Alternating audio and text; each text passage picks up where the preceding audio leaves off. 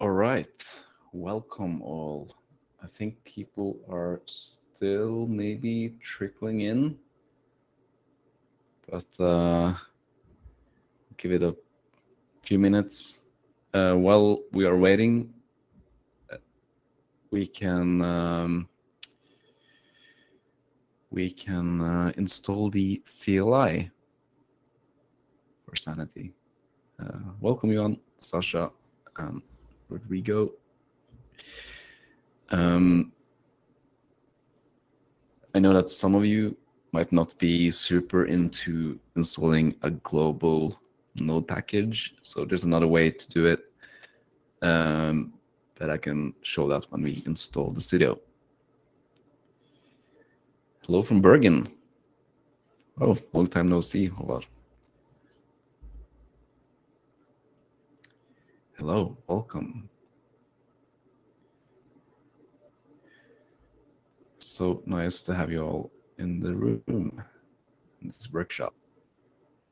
I think we'll give it 35 seconds and then we probably need to start because 43 minutes to do this isn't a lot of time, and I have hoped to show you some cool stuff. So let's see.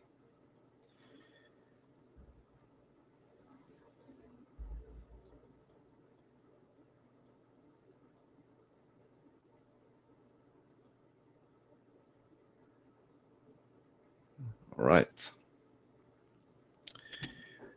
I guess let's start. So hi, I'm Knut. I run developer relations at Sanity.io.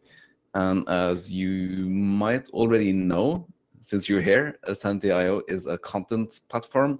So whenever you need some content, be it kind of like text or images or kind of like data structures, question mark, you can use Sanity. It will give you a real-time document store that's hosted, scalable, CDNs and all of that good stuff. It will also give you open source editing environment, or a CMS maybe. You can also call it, called Sanity Studio, that we are going to look at today. And that lets you build pretty much any kind of like content workflow that you want.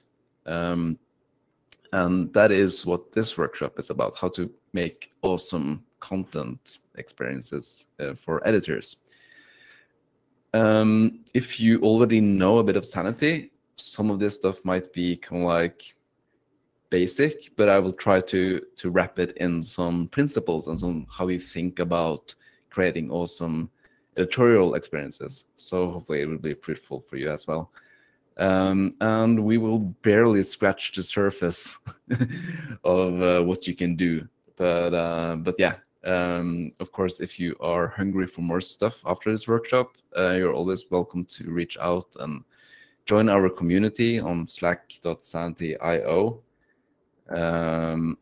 So you can go here and join the Slack community.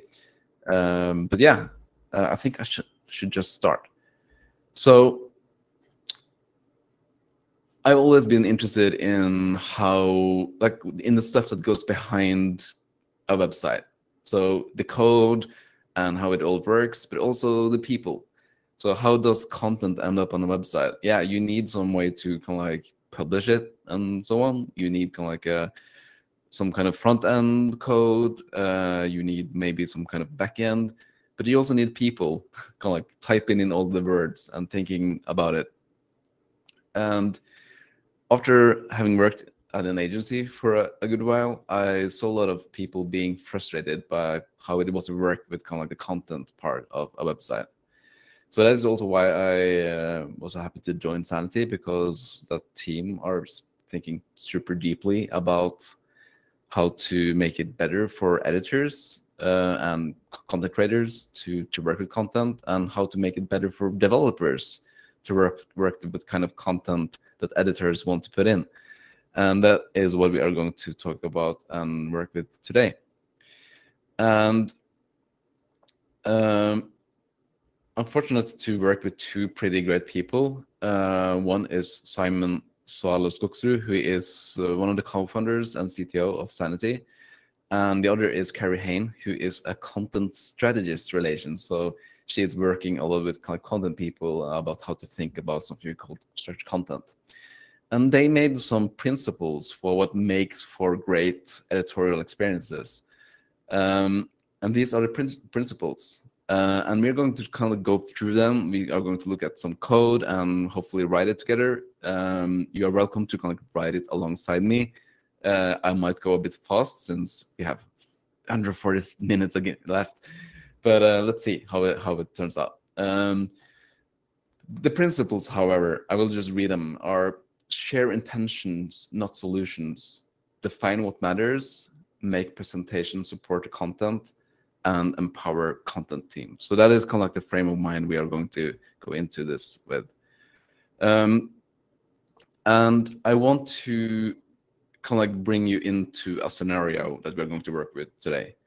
So let's say you work for a company that offers a range of services, like whatever they are, like services. It could be products, but let's say services. It's a consultancy company or something. And they are offering these services to different audiences. This is a pretty typical use case. And your team comes to you and say, we want to build a new website. We are kind of like, this website we have doesn't work. It's old and crappy and everything is just, it takes too long to get stuff done. We need a new one. And also we have this new brand design coming in.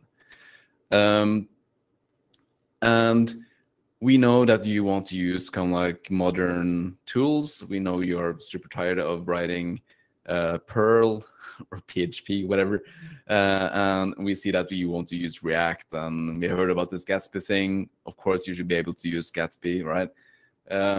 So that is important. But yeah, we need something to make landing pages. And we need to make landing pages without having to ask you about pushing code, because we want to be agile and get things out quickly. And we don't want to bother you with kind of like pushing content through Git and stuff. And I guess as some of you have had that question, like, we need to make landing pages. Like, can we make a new website? And often we just say, yes, let's make it happen. And then we start working, right? Implementing, waiting for some design in Figma or whatever. But that is kind of like the solution. It's not kind of like the problem they're trying to solve. So as developers, we can take a step back and we can ask the team, like, what are you actually trying to achieve here? Like, is it is making a landing page the problem you're trying to solve, or is it something else? And of course, it's something else. The team is trying to communicate something about services. And they're trying to make it possible for the right audience to find the right information in order to get in touch or something, right? That's the problem, right? The company and the team has some goals, and the people you want to reach also have some goals. They want to get their stuff done. And that is the problem. And like, landing pages might be a solution for that. But when you start to shift your mind around, kind of like what you're actually trying to do, what you're actually trying to solve, then you might come with a different, kind of like, then you might make something that's a bit different than just kind of like whatever everyone else is doing. Because then you can come into a conversation about how, okay, you want to make landing pages, but is there something else you want this content to do? Like, you want to describe services, but like, is it only on this landing page? Is there something else? And turns out the team also want to cut down time spent on copy pasting the same information across different systems and so on. And they want to spend time on the right things. And when you think about the website information architecture and design, it turns out like a description for service you might want to reuse that description or whatever across the whole website. You might want to embed it in other, like in a blog post or whatever. So this information isn't just a page, it's actually content about a thing. So the first thing we need to do is to make kind of like a system they can use as a single source of truth. And this is great for developers as well. Like we know that we can point to one thing in the GraphQL API, and that's the thing. And you will not find kind of like a copy of that thing elsewhere. It's kind of like the keep dry, don't repeat yourself principle, right? And you can kind of like make a good data structure. So this is kind of like data modeling thinking, but only for content. So I thought we should actually do it. And you start by actually installing the CLI that you have had in front of you the whole time. I will go into full screen mode like this.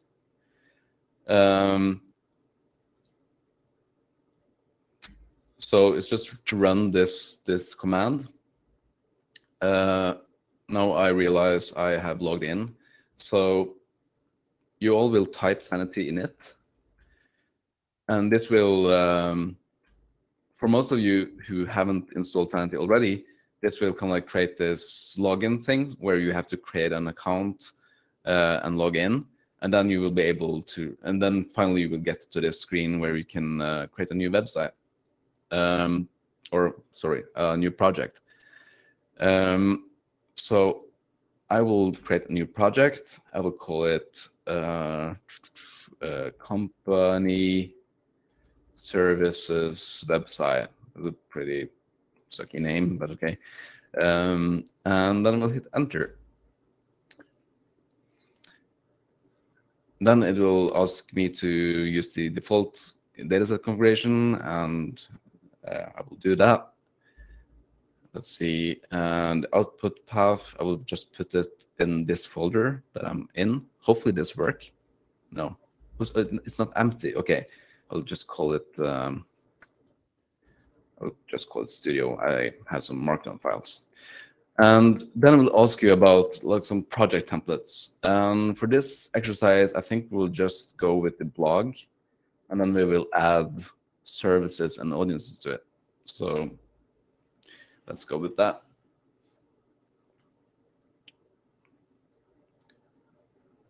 And if you have questions underway, like just post them in the chat. I think maybe I have a colleague with me that will also be able to help out in chat. That will do my best to kind of like answer whatever questions you have. Waiting for npm to download packages and so on. Let's see. You can see here that we have a studio folder. Let me make the font slightly smaller. So this is the studio application. All of this code you can also find on GitHub, but this is the best way to kind of like initiate a new studio. And what we care about today is this schemas folder.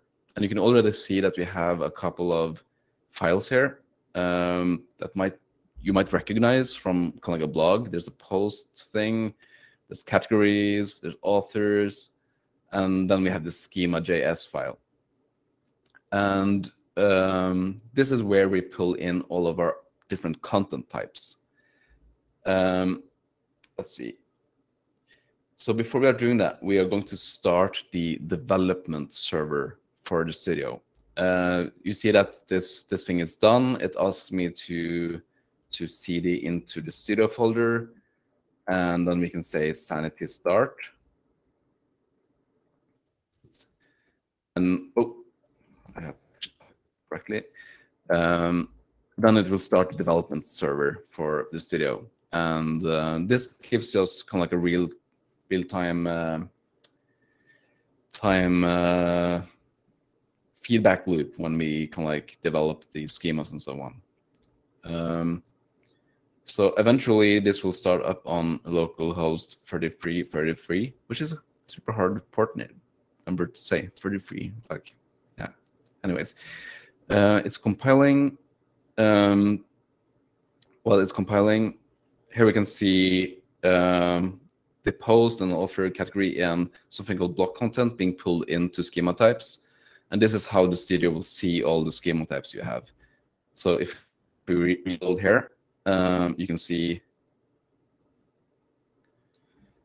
I need to log in.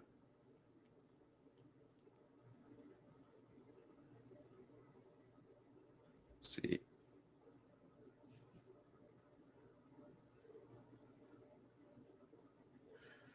And here we can see the document types, and we can make a new post. And this is kind of like the forums you are probably used to seeing for this kind of content. There's a title. Oh, my machine is super laggy. And what's good to know that when you type into the studio, all your content will be synced in real time to your hosted kind of like content lake, as we call it, your document store. So there's no local content. It will always be synced up. That means that if someone is elsewhere in the same studio, that is also real time, like Google Docs. Anywho, we want to make a new document type called services. So we will create a new file, and I will call it service in singular. And then I don't know why it complains about bubble, but yeah. What's interesting, if you use Copilot, Copilot kind of knows Sanity schemas, so it will help you often, but not. It shouldn't be default, it should be service, right? So we give this kind of like document type a name, we give it a type, which is document, and I don't have a lot of time to explain all of this, but and then we give it a title. So this will be, so this is a document type. That means we need fields for it. And we are just going to do this super simple. So a service can have a field called, I think it's name, makes sense. And the way you can read this is that in your code, you can kind of like have service.name, sort of. And this should just be a string and the title, and I will show you what that is in a minute. That can be name. And then we can save this. And then we can import this to the schema file. This, and then we need to add this to this array in order for the studio to see it. And when I now save, the studio should reload or rebuild, and then we can go out to the here, and we can see this new thing popping up. And here we have a service, so it can be, I don't know, finance, right?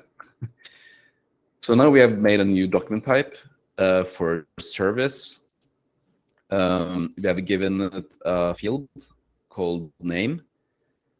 And this is the first thing you can think about when you are making editorial experiences, because it's always about kind of making things easier to understand and not have people think. So take this label, name. We can make that kind of like better by adding just service in front of it. This seems super basic, but like it's small things like this that will actually make us a huge difference. So now it's service name, and here we can also see how kind of like this experience is to develop. We can also say description, the name of this. That's pretty obvious. But you can also say things like keep it short, right? You can have small instructions, and often it's good when the editors are kind of like telling you what this description should be, because it can help them kind of like stay on top of tone of voice and so on.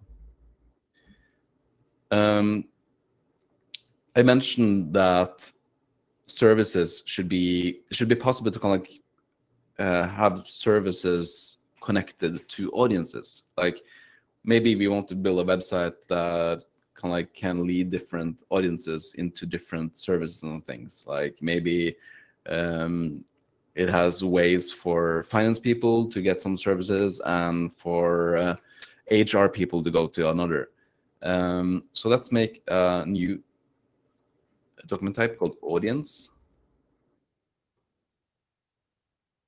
And the same thing goes here. Name, then Copilot pick this up. Audience, fields, oops. Name, its name here as well. Type, string, title, audience name. It's so funny that Copilot kind of picks these patterns up, which is pretty cool.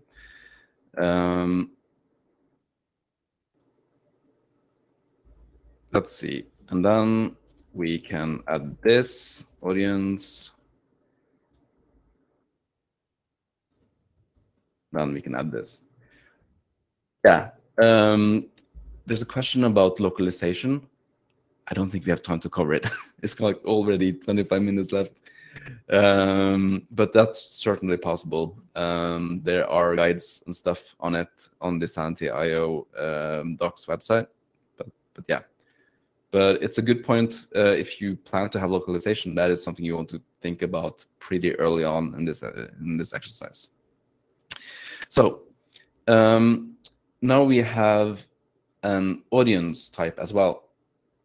So we can say, thank you, Lo, for posting that. We can say that we have finance. Right? And by the way, when you type here, what happens in the backend is that you are creating this JSON document. So this is your data. This is what you are going to kind of interface with in your Gatsby side. And here you can see that we have a new field, name, and finance. And then we have a type, audience. Let's make one more and call it HR.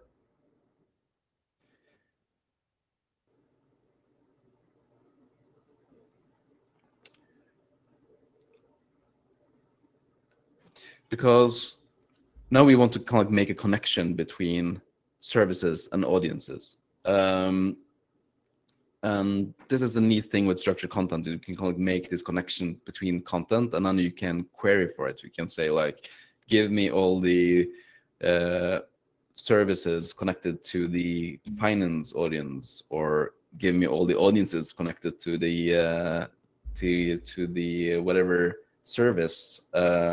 Let's call this auditing, right? Or auditing, yeah. And how we can make these connections with something called a reference in Sanity, and a reference will always be bi-directional. You can always kind of like query from both sides in a way, but you have to put the reference field in a document. And this is another kind of like thing about editorial experience, like where you put fields actually matter. So think about it, like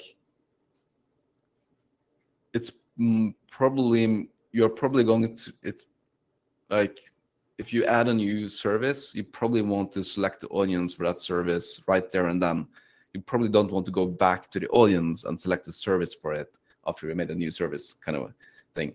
So that is why it might be good to put the audience on this service document. Hopefully this makes sense. And then there's another consideration. Should it only be possible to connect a service to one audience, or can it kind of like span several audiences? So now you have to make a decision about if it should just be kind of like one reference or many. And in this case, I think it's probably many. So let's say audience, really audiences in plural. Then we can use something called an array. So if you're familiar with JavaScript, that should be familiar. And an array of something, and then we can say it should be a reference it should be to the type audience. The way you can read this, this is an array of references to the type audience. And if we save this, hopefully we should have a new field here. Yeah. And it says add item, and then we can add a reference to the things we just made, or we can even create a new one if we haven't covered it. Good stuff. And again, it's kind of like, who are the target audience for this service? You can also kind of like ask questions that's easy to answer, easy to understand what this field is intended for, right? And for some of you might recognize that this can actually be the data you need to make a URL structure for your site. Maybe you want kind of like your company /HR/auditing, for example, and so on.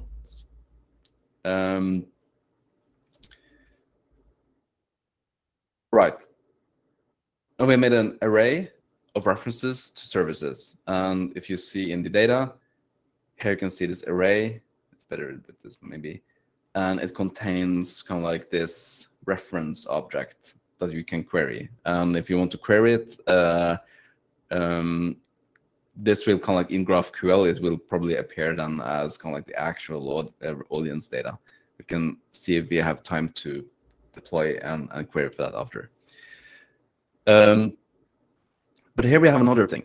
Like now it's possible to add finance yet again, like this, and HR.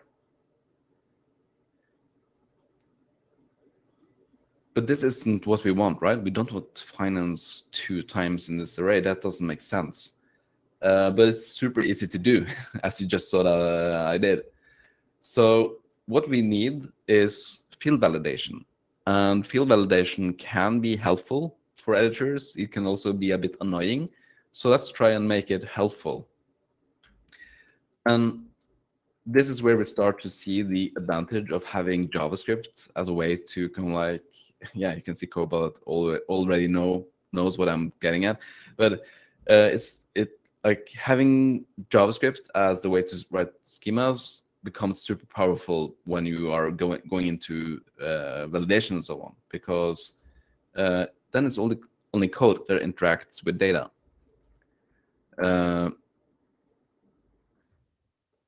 So here we have kind of like a function. This is kind of like a short way to write a function.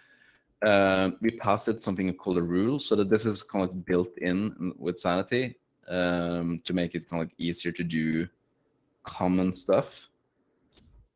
So we can go in the docs and we can kind of like look up how validation works. So there's no built-in methods you can do, but you can also do kind of like completely custom stuff. Even async stuff if you want to kind of like query an API to know if this field is valid and so on. So it's pretty powerful. But here we are using the simple thing called unique. And now we see there's a validation error, right? Let's see if we can reload.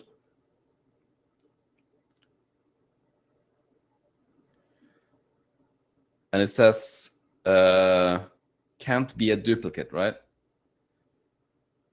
Which is an okay warning, but we can also help them and say something more specific. Make sure each audience is unique. Maybe that's a bit better. Again, here you can work with editors to like, what would they like to read? Like what makes sense for them? And here you can see that it probably changed the warning. Delete one of them, right? Even more helpful because then you are telling people how to actually resolve this issue. In this case, it makes sense that this is an error, that like you can't publish with this error, so you have to resolve it. Sometimes that's a bit strict. Then you can start kind of like making it a bit less strict. So you can make it a warning. So a warning won't block publishing, but it will kind of like tell you that this might be a problem, right?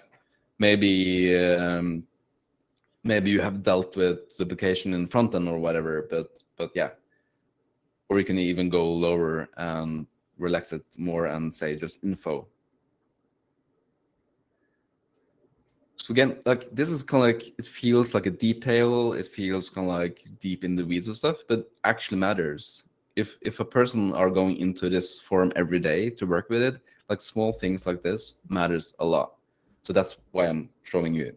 And you can also add more validation rules and so on, but this was just kind of like a super fast example. Error.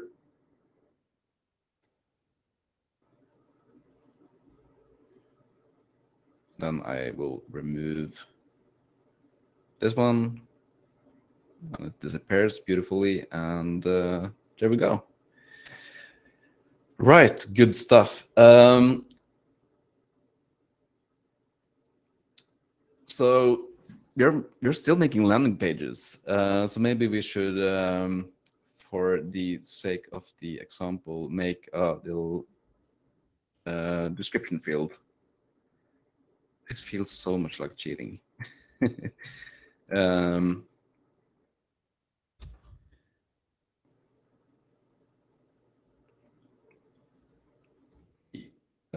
Are the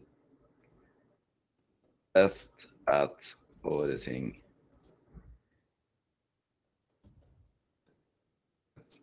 Boom.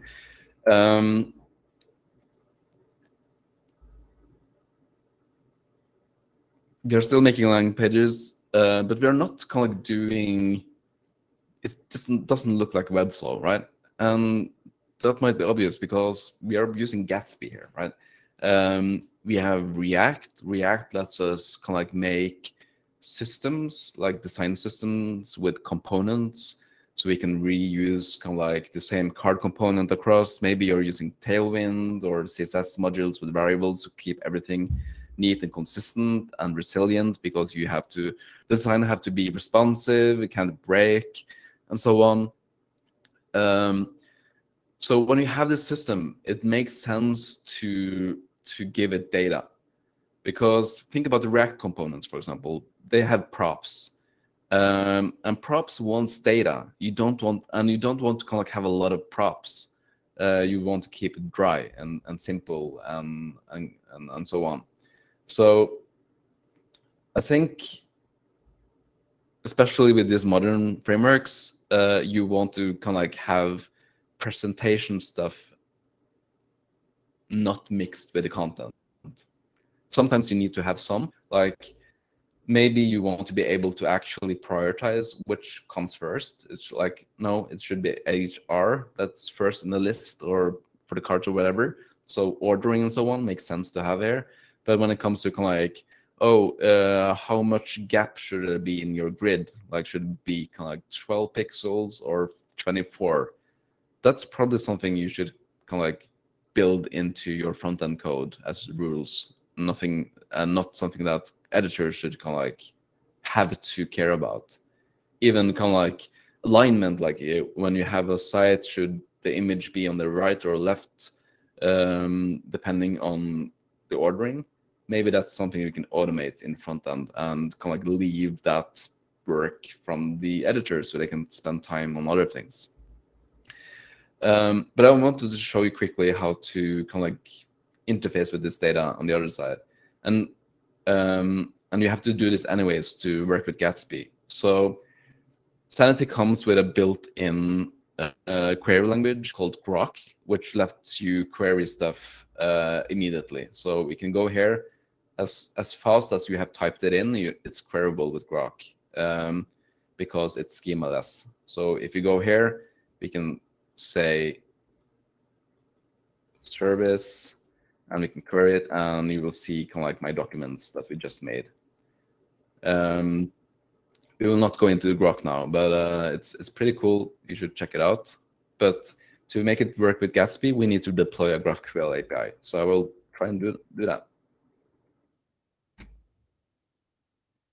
Oops. Oh, I need to be in the studio folder. So the command to deploy a GraphQL API is Sanity GraphQL deploy. We want the playground.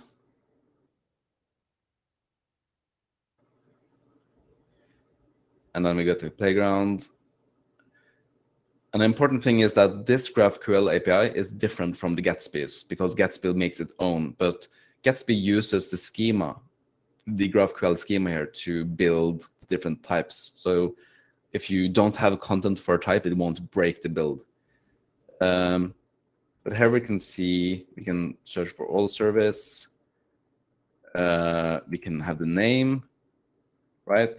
And the audiences, and here we can kind of like follow those references. We can have kind of like the audiences there. And then you can see that the ordering is different. Maybe that's actually what we want. And this is data that's kind of like nice to interface with React and components. Maybe you want to make kind of like automatic landing pages with this data. We can already use kind of like the type, probably.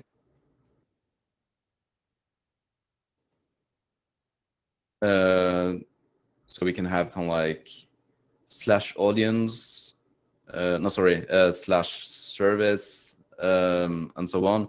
But we lack something here. We lack kind of like a nice slug for these documents. And let's add a slug field.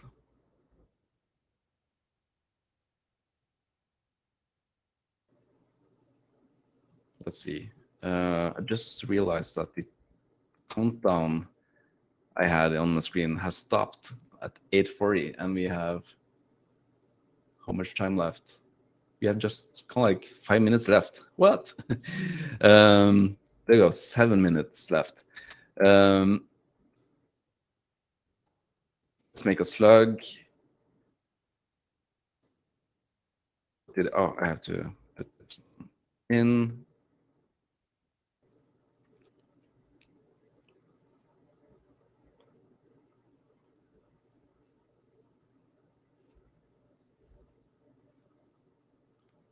Let's go back to the desk tool, service, auditing. And here you have kind of like a slug field that looks pretty much like a string field. It would be nice if it was simpler to make this slug. So yet again, small kind of like customization thing. Almost all of the, or I will say all of the fields in Sanity has this option thing with different options, different functionalities for the field that's special for that field. And for the slug field, we have something called source. So we can say, pick the field called name as the source. You can also pass this a custom function if you want to do some custom stuff. Let's see. Didn't it work? Because this is a demo. Let's go and look at what we actually would do when we are working. We go into the reference docs, we go into schema types, we find the slug field, options, source. This seems correct. And here we can see kind of like an example of how we can pass a custom function to Slugify. So what did I do wrong here? Name, slug, type, slug, slug, option, source name.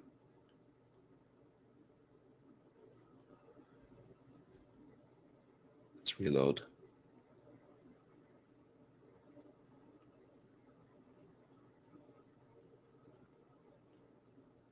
What? Have I found a bug, maybe? Yeah, this is obviously it's live coding, so Or maybe did I stop the thing? No. Interesting. Oh, this is so stupid. It's options. It's options, not the option. No, it should work. There we go. Yeah. Then we got this generate button, and then we can push that, and it will catch kind of like the service name and make it sluggable.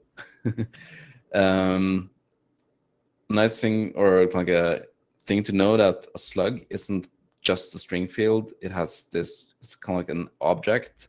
So here you can see how that is kind of like written. So it's slug.current. This is kind of like a future proofing because we want to be able to have historical slugs.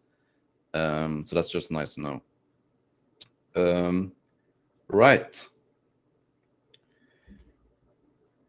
A final thing, and maybe it's probably a final thing I want to show you, is back to this audience thing. We realized that we want to have kind of like a catch-all audience. We want to kind of like an all. So let's make that. Let's create a new audience called all. And we know that we want that audience for all the services. But it's pretty annoying to have to kind of like manually add it to all the services, right? So maybe you could make kind of like a validation thing that looked for the all audience, but that also seems a bit contrived. So the final thing I want to show you is something called initial value, a way to kind of like, when you make a new document, just pre-fill a value. And the first thing we need to know is what data we want to place there. And since we have kind of like some data here, you have HR, finance, and all. We can go into this audience array, and we can look at the data. Let me publish that. And we know that the last one was the all reference, so this one.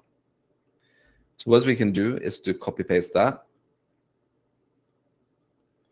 And then we can go into this audience description field. And we can add initial value. And this is an array. So we need to give it an array. Now we can paste this in. And we can probably remove this key because that will be added automatically, I think, hope. And then we can make it a bit more JavaScripty, like this. And now in theory, when we make a new service, it should be automatically set to the all audience. So let's see if this works. Yeah, there we go. Nice. Super simple example, like initial value, you can use that also inside of this thing. So if you wanted to automatically set the reference to be all as kind of like a default, and that will be an object.